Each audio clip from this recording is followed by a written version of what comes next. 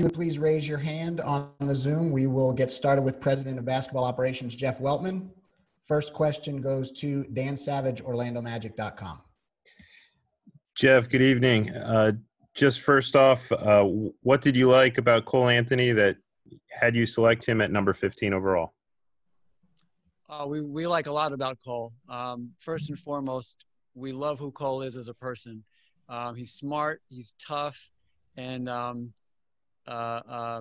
he's battled a lot of adversity, and we feel that he's going to be an excellent NBA player. Pat Welter, Spectrum Sports. Jeff, two questions for you. You've had a bit of a type, so to speak, so far in Orlando, the long, athletic guy that can play defense. So whether that's just coincidence or not is another story. But Cole doesn't kind of fit that mold. So, what made you maybe break it? And does that kind of say to – it says to me maybe you think he could be a star, but I'll let you answer the question. I never said I had a type. You guys always say that. I never said it. No, listen, man, we look for basketball players, and we look for guys who make others better and who have toughness and who have IQ and skill. And to be able to look at a guy like Cole, who really was a top 3 kid coming out of his high school class in the country and kind of had that stamp, to be able to get a guy like that who just had a kind of injury-riddled year and struggled a little bit on a team that didn't do as well as they had hoped. Maybe that suppressed his value, but not for us it didn't. So we feel very fortunate to be able to look at a guy like Cole at 15. And I just wanted to follow up. You mentioned the health there. Obviously, it's a year where you didn't maybe get as much in-person evaluations as you would have. So can you tell us how you were able to evaluate him, what you were able to have access to, and how healthy and ready to play is Cole Anthony? Well, we had several Zooms, I should say a couple Zooms, and, we were able to do a live visit with him, which was really important because you're right, this was a limited access year, and we only were able to do visits with a very few select kids. And Cole was very impressive in the visit. Not only was he healthy, but he was bouncier and livelier and stronger than we had seen him in college. So he's clearly been putting in a lot of work, and I think he did some things when we saw him that we felt maybe even were probably would have been tough for him to do during the season. And that's what happens when the young guys get healthy and they work at it. These are the trajectories that they're on if they're hard workers. And Cole is an extremely hard worker. That there won't be any harder workers in the draft than him. Tim Reynolds, Associated Press. Hi, Jeff. Good evening. Hi. Watching the broadcast, and we all saw the emotion that he showed after hearing his name. I mean, you've alluded to it a couple of times. I mean, he did not go through a very good year health-wise, obviously. Did you get the sense, I mean, he comes from an NBA family, we know all that. Did you get the sense that it would mean that much to him? I mean, you don't see that kind of raw emotion from a 15 pick very often. I'm just curious what you thought watching his reaction to it all. Well, no, I don't know about, the emotion and kind of like just being caught up in the moment of it. Obviously it's a watershed moment in anyone's life. So you never know how people are going to respond to that, but the passion and the drive that probably fueled that emotion that we saw tonight. Yes, that we encountered in every kind of visit with him. And it was something that really gravitated us to him because this game is hard. This league is hard. And to have that inner drive, that kind of chip on your shoulder, as they say, really means a lot. And, Cole has that. He's driven to be great. He's driven to make his team great. And there's really nothing more important in our league than that. So maybe that's where the emotion came from. I think he feels he has a lot to prove. And I know he's eager to do that. And if I could follow up quickly, it's not just going to be an issue for him. It's an issue for him and 59 other kids tonight. There is no summer league. Your offseason, his acclimation to the Orlando Magic is going to be about 12 days before training camp. How daunting is the task for Cole or for any rookie this year, because the learning curve is so steep for them under normal circumstances, and it's going to be so accelerated now? Yeah, Tim, I mean, that is a great question, and it's something that everybody in the league is talking about. You're right. Typically, we have a few weeks to ramp up, get them acclimated. We go to summer league. They'll take a week off.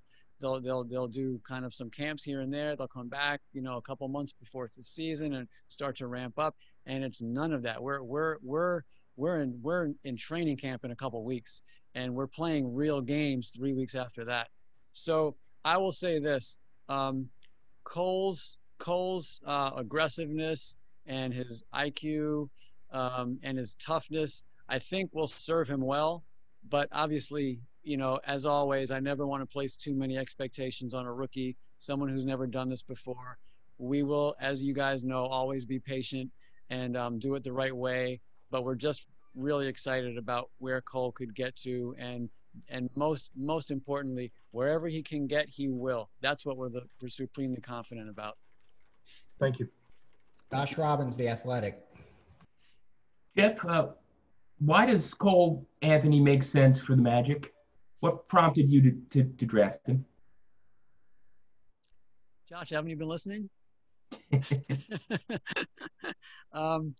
Listen, Cole is a very talented guy that we didn't think would get to 15, and I think that for all the reasons that I've been discussing, we're excited to have him. I guess if you ask that question, maybe are you asking about it positionally? And if that's where you're going, I would say that, at 6'2", with a strong body and a high motor and a high skill level and a high IQ, we feel Cole is going to be kind of a modern guard, and he's going to be able to play both positions and elevate others around him. So if that's what you're asking, hopefully that answers the question. Have you got how much did his supporting cast at UNC view your take on how he played during his season? Yeah, look, I mean, I don't want to speak ill. I mean, like UNC is one of the storied programs in the country, and they had a down year. And obviously, we factor in everything when we scout, the positions that he's putting his teammates in, the positions that they put him in. And obviously it matters. It matters a lot. So that's part of scouting, is kind of trying to recognize the context and understand what that looks like. It's not just how many points the guy scored and what's he doing. It's really like where in an NBA game with the different spacing and different rules and different set of abilities and talents around you, how does that project?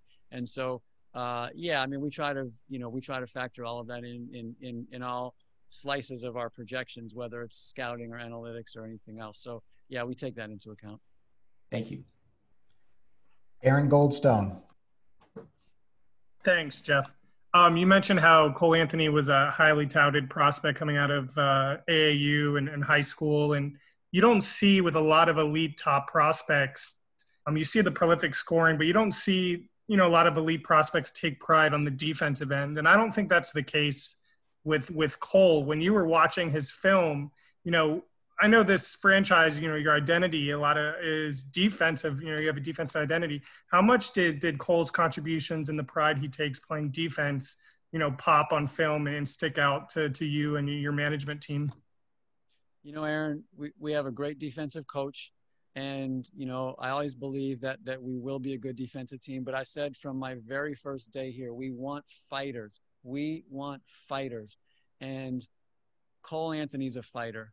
And he cares about winning, and he's going to do what it takes to improve, and he's going to do what it takes to help the team win. And so we do look at him as a two-way player, and we believe that he will buy in and sacrifice and help lift the group. So, that's very important. Okay, we have time for 2 or 3 more. We'll go Eric Wilson.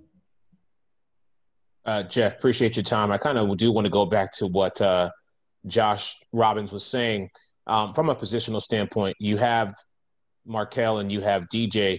When you were looking at Cole, was that more of a, these guys Markel fully coming into his full second season, DJ being the vet. Was that looking just to add that kind of depth for the team? You know, in the draft, I know we talk about this a lot. You know, the draft is about trying to get the best talent, but not just the best basketball talent, but the best fit as far as toughness, work ethic, team commitment, drive, IQ, skill, everything. And you know, we thought that Cole was one of the elite players in this draft in all of those areas. So in this age, you know, you really can't have enough guards. You can't have enough skill on the court. You can't have enough shooting on the court. You can't have enough IQ on the court. And, you know, the other thing about Cole, kind of going back to the last question, when we talk about guys that defend, and Cole Anthony is the best rebounding point guard in America. Guy averages almost 6 rebounds a game. So listen, this guy just gets it done. And you know, there's enough there to you just want to put good, tough basketball players on the court. And that's what we see in Cole. Okay, this is going to be the last one. We'll go back to Josh Robbins. Jeff, I'm curious, what prompted you to trade the second round pick? And can you see yourself making a deal to get back into the early second round tonight? No, honestly, you know, you guys know that, you know, you guys know our roster situation, and what we don't want to do is add players until we're sure of how our roster is going to look. And obviously, we have to go through free agency, but would rather keep roster spots are of great value to us right now. So, you know, look, we turned 1 second-round pick tonight into 2 future second-round picks. So, you know, we're not throwing it away or anything. We're just banking it, and that way we kind of keep our flexibility open in the next few days as we enter free agency. That was the reason. Okay, Jeff, thank you. Thank you, guys.